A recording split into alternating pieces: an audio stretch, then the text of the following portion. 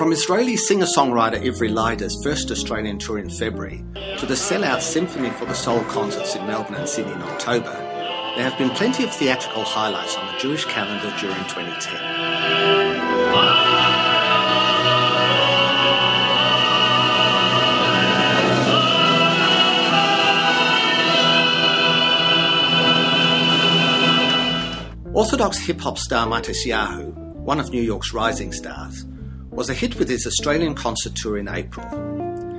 Comedian Rachel Berger teamed up with some of Australia's leading actresses to shed their clothes in the comedy Calendar Girls, which opened in Sydney in April and Melbourne in June. In May, Melbourne's Jewish theatre company JYM staged its musical The Witches of Eastwick.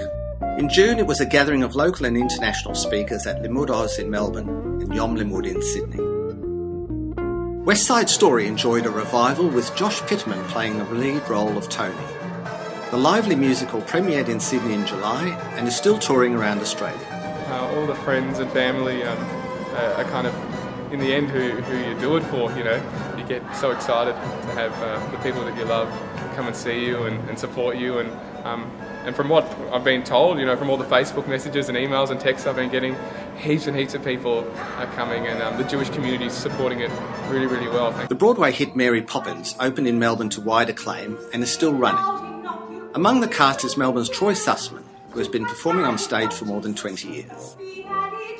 There was plenty of musical talent at the Sheer Madness Jewish Music Festival in Bondi in August, including Deborah Conway, Monsieur Camembert and the AJN's Ghetto Blaster competition winner, Shannon Gates. You've got it all, and when I see you, I fall apart.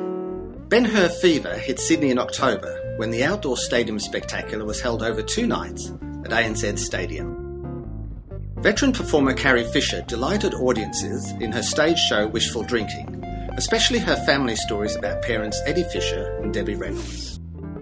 Let's hope 2011 offers just as many highlights. Danny Gox, JNTV.